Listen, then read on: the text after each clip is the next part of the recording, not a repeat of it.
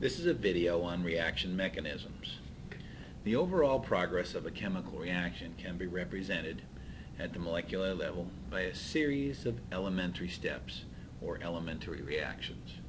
In other words, when we write out a chemical equation, we basically see the reactants and the products, but it really doesn't show us what happens in order for the reactants to become products. In some reactions, it just really happens in one, what we call an elementary step. The reactants come together, they form the products, and boom. Okay? In many other reactions, though, reactants come together and form some kind of intermediate in between in the first step. And then that intermediate can react with other reactants in a secondary step, and maybe then we end up with the product. So the reaction might actually take place in two steps, which are called elementary steps or elementary reactions. A reaction might also take place in 3 steps or 4 steps, depending upon the type of reaction that it is. And so together, all of the elementary steps combined represent the mechanism of the particular reaction. The sequence of elementary steps that leads to product formation is the reaction mechanism.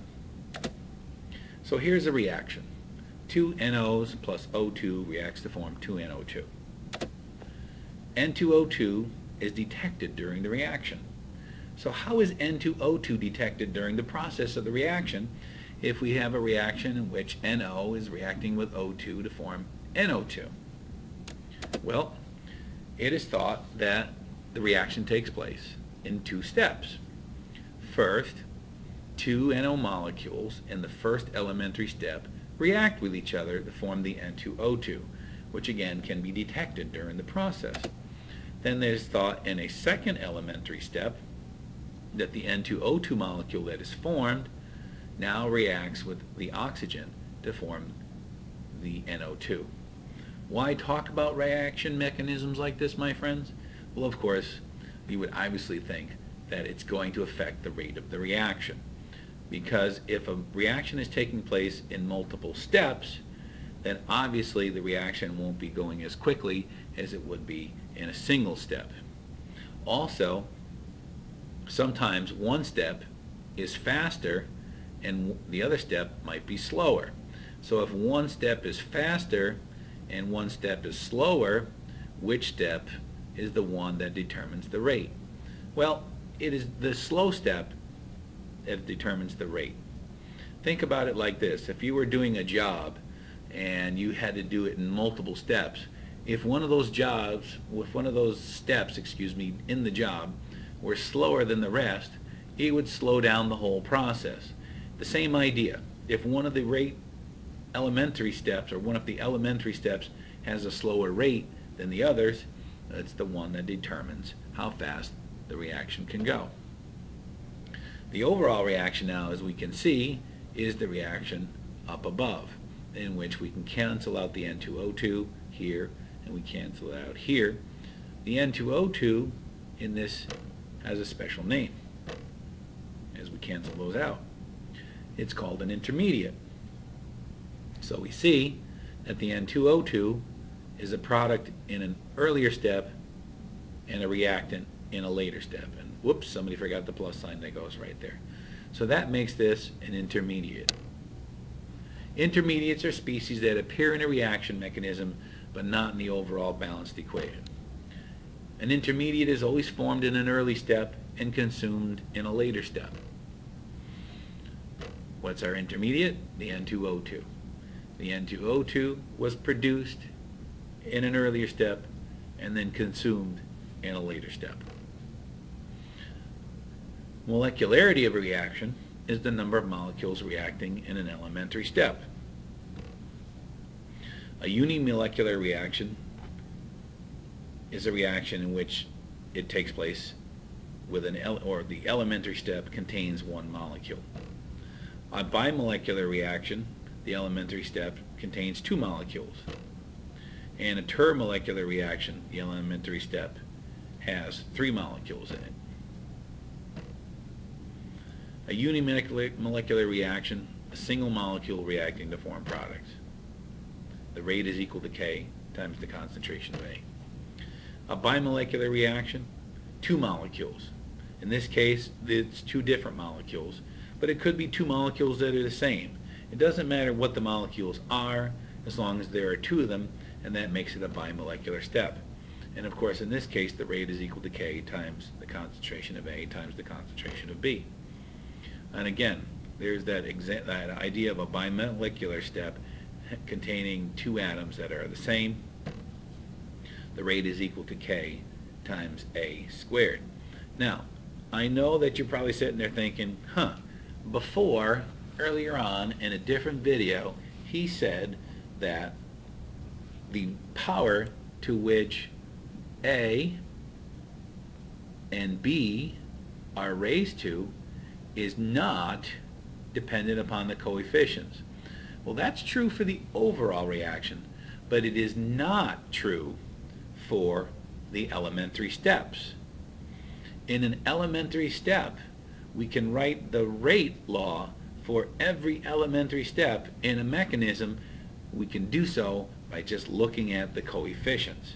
So the rate law for an elementary step is dependent upon the coefficients. Here, this is A, and you can consider it to have a coefficient of 1, so A is raised to the first power. Here we have A and B, and of course A has a coefficient of 1, B has a coefficient of 1, so A and B are raised also to the first power. Here in this reaction, though, this bimolecular reaction, we have A and A, which is technically 2A. So what it's saying is that 2A reacts to form products. And if 2 is the coefficient in front of A, then the power to which A is raised to is also 2. Now again, only true for the elementary steps in a mechanism, not true for the reaction itself. Writing plausible reaction mechanisms. The sum of the elementary steps must give the overall balanced equation for the reaction. The rate determining step should predict the same rate law that is determined experimentally. Now remember, we said the slowest elementary step is the one that's going to decide how fast the reaction goes. So whatever the rate law is for the slowest elementary step, that is considered to be the rate law for the overall reaction, because the slowest elementary step is the rate determining step, and it should predict the same rate law that is determined experimentally for the overall reaction. The rate determining step is the slowest step in the sequence of steps leading to product formation. Sequence of steps in studying a reaction mechanism. First, you measure the rate of the reaction. Then you formulate the rate law, and then you postulate the mechanism. We're going to work backwards. We're going to take a mechanism and postulate the rate law. That's generally what we like to do, work backwards. The experimental rate law for the reaction between NO2 and CO to produce CO and CO2 is rate is equal to the concentration of, the rate law K times the concentration of NO2 squared. The reaction is believed to occur in two steps. The first step, NO2 plus NO2 reacts to form NO and NO3, and in the second step, NO3 plus CO react to form NO2 and CO2. So what is the equation for the overall reaction? Well, if we cancel out those things that we can cancel out, particularly the NO3 here, which is formed in an earlier step but consumed in a later step, and it's considered to be an intermediate, we get a reaction that looks like this. So here's the overall reaction. What is the intermediate? And of course, we kind of mentioned it before. It's the NO3 because it's formed in an earlier step and consumed in a later step. What can you say about the relative rates of steps 1 and step 2? Well, if you look at the rate law for the overall reaction, is it consistent with this, step 2? Or is it consistent with step 1? The rate law for step 1 should be the same as the rate law for the overall reaction. the rate law for step 2 is not the same, because the step 2 has CO in it, and we see we don't have CO here in the rate law. Step 1 has NO2 in it, and it's got 2 of them, so that technically the coefficient in front, if we just put them together and put a 2 out in front, we'd have a 2 as a coefficient, so the rate is equal to K times the concentration of NO2 raised to the second power, which would represent the coefficient that we would have if we put these two together. And therefore, it makes more sense that this rate law is the same rate law as step 1. So step 1 is the rate determining step, the slow step, and step 2 is a faster step. See? Rate is equal to K times NO squared is the rate law for step 1, so step 1 must be the rate determining step, the slower step. Chemistry in action, femtochemistry. Here we have this molecule reacting to form this molecule. It's a vinyl molecule. We get 2 of them. We see the activation energy that occurs and the potential energy of the reactants and the products. And we see that the reactants and the products basically have the same amount of potential energy. Here, the process occurs in a multi-step system, and if the process occurs in a multi-step mechanism, first the reaction occurs and produces this species, which is represented here, and so the activation energy is absorbed, the old bonds break, the new bonds form, we slide down, and there's the intermediate. So it's not a transition state like we would normally see. It's at that point at the top here, which would exist as a transition state, and we would have the activated complex. Here it's actually an intermediate, and now the intermediate reacts, follows the energy curve, and produces the products. So it's a 2-step mechanism as opposed to a 1-step mechanism.